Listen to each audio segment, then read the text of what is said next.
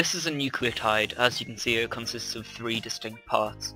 This is the phosphate group, this is the deoxyribose sugar group, and this is the organic base. The organic base can be one of 4 organic bases: adenine, guanine, thymine, or cytosine.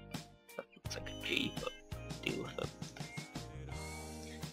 A dinucleotide is when 2 mononucleotides join together with condensation reaction, moving the deoxyribose group in one molecule to the phosphate group in another molecule, forming a dinucleotide because there are 2 of them.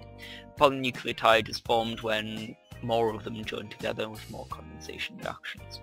This part is called the phosphate sugar backbone because it's a phosphate group and it's a sugar group. As opposed to as bases, you're probably more familiar with seeing DNA as a double helix or 2 strands joined together. The way this happens is A, which is adenine, and T, which is thymine, joined together in the middle in molecular forces, namely hydrogen bonds. And there's 2 hydrogen bonds in between adenine and thymine, and there's 3 hydrogen bonds in between cytosine and guanine. Having hydrogen bonds between the bases is only one of the reasons why DNA is so adapted to its function. The hydrogen bonds allow the molecule to split down the middle easily, as hydrogen bonds are quite weak, which allows DNA replication to take place easily.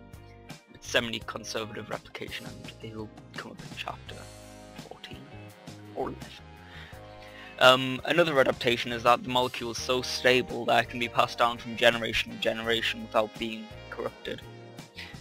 A third adaptation is that the phosphate sugar backbone and the double helix shape can protect the genetic information inside it because that's on the outside and the bases are on the inside.